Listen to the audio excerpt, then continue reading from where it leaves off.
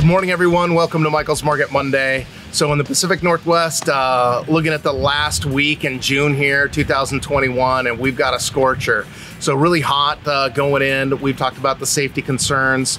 For all our men and women here at Sutter Metals, we're gonna close the doors at noon, do a half day for everyone in production. Administratively, we'll still be working there to answer your calls, take care of pricing, but we won't be doing anything in the yard after noon today. That applies just to today, Monday. So rest of the week, we're looking like we're gonna go back down into the 80s and lower 90s, more manageable, but looking at 110 degrees today here in Tacoma. So we're gonna reduce that staff down and let them go home to their families. So the rest of the week, in terms of the outlook, it's we're looking like seeing that fever, right? So the ferrous metal, people still talking it up and getting some ideas. The market's not really playing that out yet.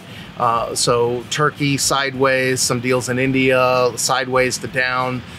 New steel seeing some down prices, so there's not a lot to support that big run up, but that being said, it's likely to happen, right? So we are looking at July being a stronger month on ferrous. Non-ferrous aluminum still very strong, doing well, and then nickel products seem to be getting some strength as well. Copper's doing its thing, crazy still the zoo with that, so that's really a call.